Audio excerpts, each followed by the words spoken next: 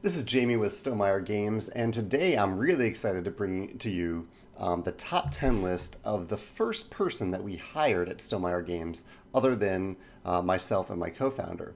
This is Morten Monrad Pedersen. Morten's from Denmark, and he volunteered for our 2012 Kickstarter campaign. We didn't know Morten at all. He was a backer, and then he volunteered to help out with proofreading and playtesting and things like that during the campaign. And he continued to volunteer over the years to the point that we hired him as a developer, essentially. And that job has mostly become Morten focusing on solo game design for our games. Morten's specialty, his love of solo games, brought the Automa system, which Morten created, to viticulture in Tuscany. It started out with, and now it's in many of our games. And Morten still works part-time for Stonemaier Games, and he runs Automa Factory as his full-time job. So he's kind of made a career out of designing solo versions of multiplayer games. So I was really curious to hear Morten's list, because I myself am not a solo gamer, but Morten has a huge influence on Stonemaier Games and the games that we publish and the way that we publish our games. So I was excited to get his list. Morten has lengthy descriptions of why he loves the games on his list. So today I'm just I'm going to represent Morten here today and share the games that he loves in the order that he mentioned them and in the words that he gave to me to share with you. So the first game, Morten was a little worried that this would be ill-timed. There are two games on the list that fall into that category, but I don't think there's, the first game is Pandemic: The Cure. We're in the middle of a pandemic. I think Morten wants to be sensitive to that, but I think it is totally fine to mention that one of Morten's favorite games, his number 10 favorite game, is Pandemic: The Cure. Here's what Morten says about it. The Pandemic series of games are very popular, but there's a core system in the games that I dislike, and that's the logistics puzzle with its route planning. However, Pandemic: The Cure overcomes it by boiling the logistics down to handling just 6 locations. This retains the challenge and puzzle of moving around while removing the detailed route planning that I dislike. Morten's personal preference. The game also changes up other elements of Pandemic while still retaining the original's feel. Action selection is done via custom dice, choosing how to use them and when to re-roll. Disease spread is similarly done via die rolls instead of cards. To me, dice are among the components whose tactile feel sets board games the most apart from video games. There's just something inherently satisfying about the tactile feel of rolling dice that beats flipping cards by a mile. Which is really interesting to hear, because I think the big thing that Pandemic does is that card system. So it's interesting to hear that Morten loves the dice system so much in this game. But I do love rolling dice, so I totally get that. I have not played Pandemic: The Cure, so I can't really comment on that one. The next game I have played, though, but I'll share my thoughts after Morten's, and that is number 9, Sherlock Holmes Consulting Detective. And Morten mentions, I should mention this, that Morten plays Pandemic: The Cure solo and multiplayer. He also plays Sherlock Holmes Consulting Detective solo and multiplayer. Morten says this: if I were to describe Sherlock Holmes Consulting Detective in one sentence, it would be an open-world, choose-your-own-adventure detective story in Sherlock Holmes's London. He says, when I dig through newspapers, and there are newspapers included in the game, when I dig through newspapers to look for clues, talk to people who may or may not be related to the case, find evidence, and piece together what happened, then I feel that the game comes pretty darn close to Sherlock Holmes in a box, and I have a blast in a cozy way every time I dive into that box. The rules can be taught in 2 minutes, but therein lies its limitation. You can choose where to go, but you cannot choose what to do there. There's no time system, no evolving world, etc. On the flip side, this prevents the game from going on forever, which is good, because otherwise, sometimes with my wife, Morten's wife, I would never get out that box. We want to explore everything the story has to offer instead of trying to solve the case as fast as possible, which is actually the opposite of what the game incentivizes you to do. So Morten's actually offering some really interesting design analysis of each of these games. He's sharing why he loves them and some things that maybe he finds intriguing about the game design itself. I love everything that he says about Sherlock Holmes here. I love those newspapers in particular, that you really feel like you are opening up a newspaper from a certain time period, and the game isn't telling you which part of the newspaper is relevant. Certain things in the newspaper might be relevant now, others later. There's also a huge directory that you can look through. You can say, we found what looks like a long hair on the body. Maybe it's a horse hair. Let's go check out the carriage house. It might not be related at all, but every once in a while you will make a decision like that, and you will stumble upon something that is completely relevant, and you will feel awesome when that happens. And I love that about Sherlock Holmes Consulting Detective. Morton's number 8 favorite game is Mental Blocks. He mentions that he plays this multiplayer, and that he once played it solo as a puzzle. But Mental Blocks is a game of using different blocks and different perspectives to build a specific structure where you only know one angle of that structure. You might know the colors of certain blocks on one side. You don't know which side it is. So this would be very tough to play solo, I think. I have played this game a couple times. Morton says, in this game, you cooperate to build a 3D structure out of simple building blocks like those that you likely played with as a child. The mechanisms that make this game interesting are that you have a card showing the structure as it looks like from one of the 4 sides with no depth. Yeah, it's two-dimensional. He says that there are tweaks to this at 5+ players.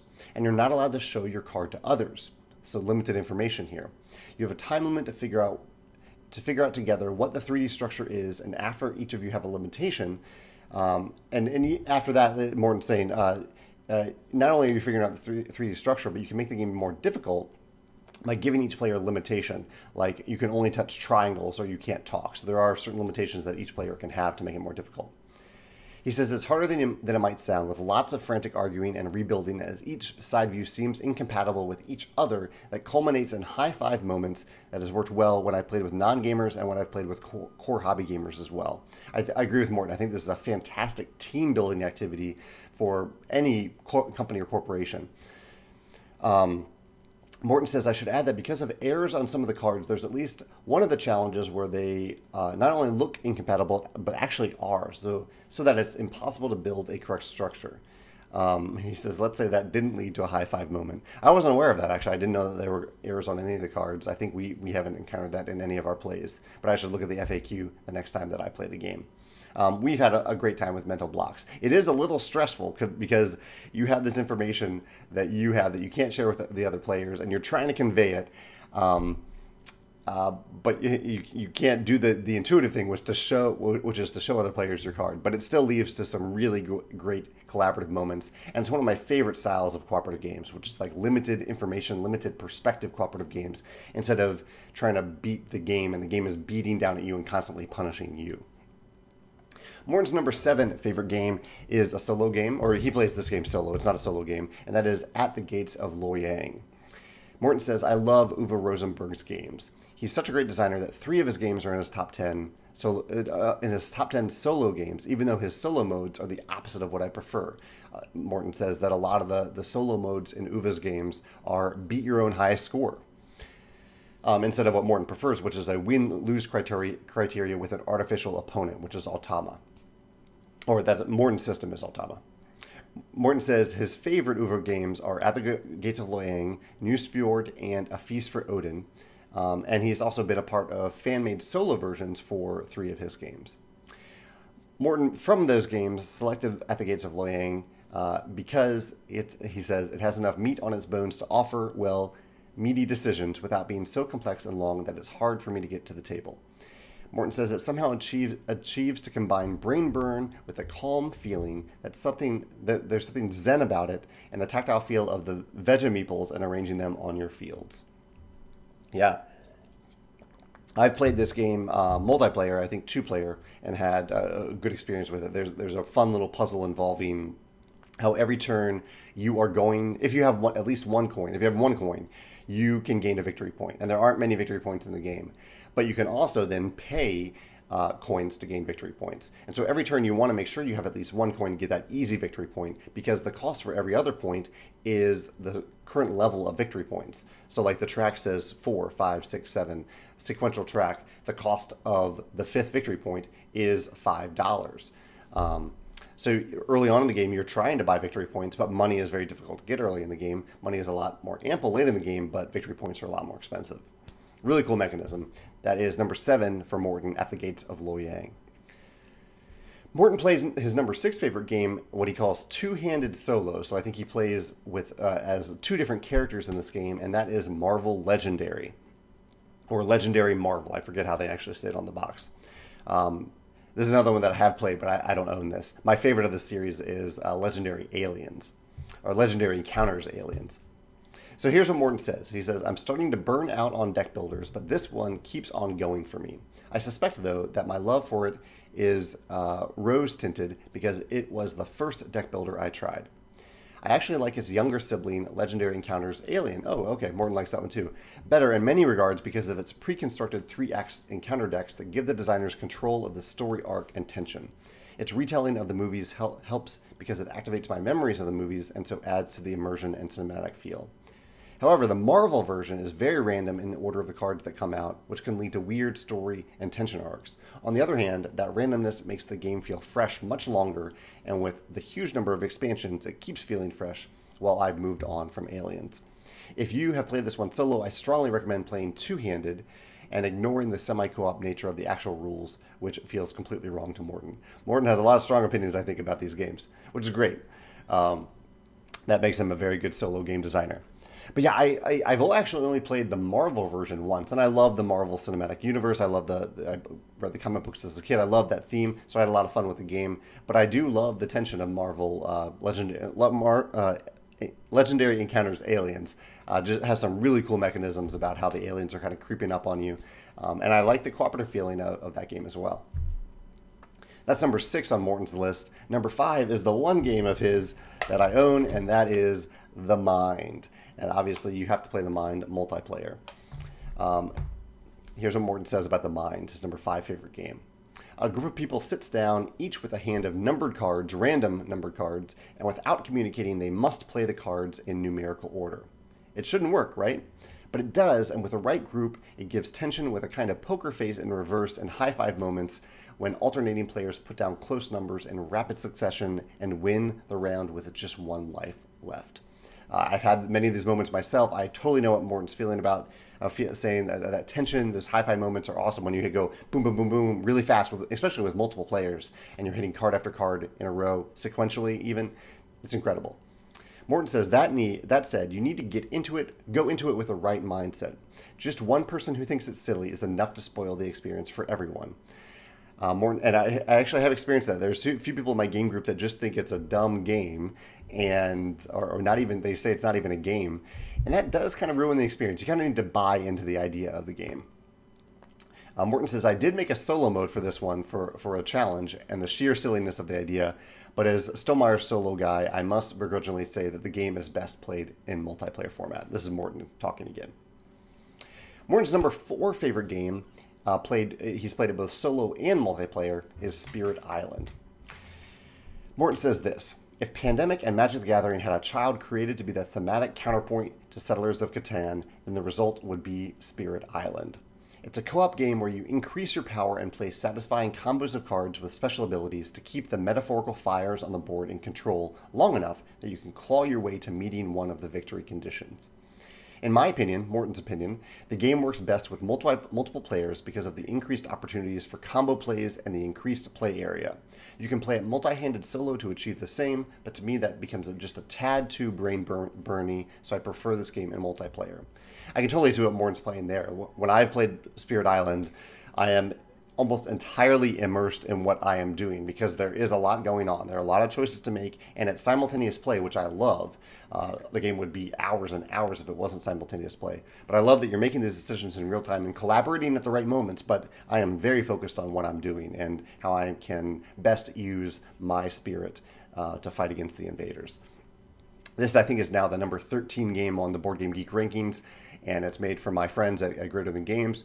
Awesome game. Awesome cooperative game. That's Morten's number 4 favorite game. His number 3 favorite game is another Pandemic reference, Pandemic Legacy Season 1, which Morten played solo. He says this: I know I said that I left games out from the same series on the list, kind of what Morten was referring to, how he consolidated the Uwe Rosenberg games. And Morten says, I already have a Pandemic game on the list, but given the legacy nature of this one, and really how different it is from Pandemic the Cure, I feel that it's okay to include it. He says, given the campaign and the legacy nature of this game, a major part of the experience is to play all the way through, 12 to 24 games. Since it's much easier to get your gaming group together when said group has a size of 1, I like to blast through the campaign without forgetting where you were in the story and which new rules were added during the previous plays.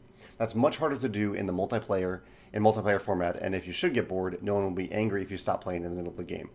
Morten is loving the solo nature of this game. He says, the evolving rules, permanent effects of your actions, and story during the campaign gave me one of the best board experiences ever with a nice cinematic feel. That's awesome to hear, especially since Morten was a huge part of the design for The Rise of Fenris, which is not a legacy game, but it is a campaign game where the decisions you make have a huge impact on future games.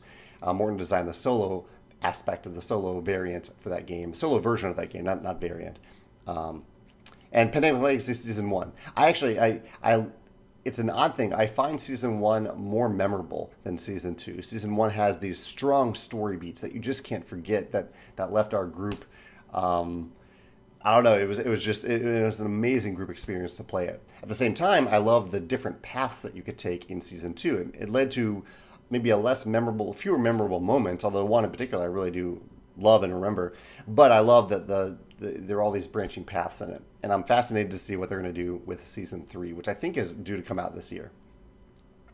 Morten's number 2 favorite game is Onirim, which is, he has played this solo and 2-player. Morten says, when I want to unwind, there's nothing better than Onirim. Its card play hits the sweet spot for that kind of trivial and brain burn.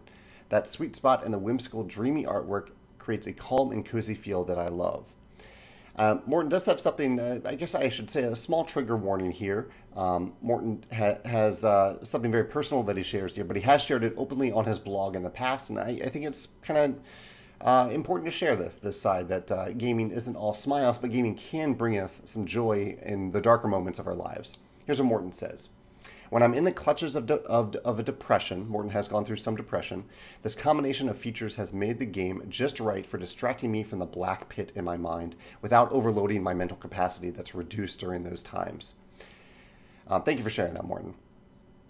Morten says the game comes with 7 mini expansions and has 2 promo expansions. You can play with any combination of them, which mixes up the core set collection mechanism enough to keep it interesting for a long time. Do note, Morten says, that the art is very divisive and a lot of people find it childish to the point where it detracts significantly from the game. Morten's number 1 favorite game. I think I've heard Morten talk about this. I know actually really nothing about this game. I've not played this game. But I'm fascinated now by it that he put it as number 1. He's played this game solo, and that is Dawn of the Zeds. Morten says, while zombies have been done to death many times over, this tower defense game nails the zombie genre at an order of magnitude better than any other game Morten has ever seen. I've never played a game that feels so much like being in a zombie movie. And Morten actually says just being in any movie. I'm putting zombie in there. Morten says it's hang by the skin of your nails tense with tons of interesting decisions and has both strategy and tactics. He says the one cost to all this awesomeness is the ton of special rules and exceptions and lots of output randomness that is common for heavy Ameritrash and war games. What he's referring to there is randomness where you roll some dice and the outcome of your decision is determined by what you roll, instead of rolling some dice and then having some randomness there, but then determining what happens next based on which dice you choose to activate, or maybe which dice you choose to re-roll, things like that. But I definitely need to give this game a try now that Morten loves it so much, now that I know that. So Morten, you are a wonderful part of Stonemaier Games. I love that you share this list with me and the people who subscribe to this channel, especially the solo gamers on this channel who I think have asked me many times to talk about solo games. I'm not a big solo gamer. I played the only games I really play solo are digital, and it's against the AI, so it's not really against the Automa, things like that. But so Morten, thank you for sharing. If any of you watching this have some thoughts that you'd like to share on these games, or you'd like to share some of your favorite solo games, this is a great place in the comments to do so. I think Morten will be paying attention to the comments and chiming in about the solo games as well. All right, thanks.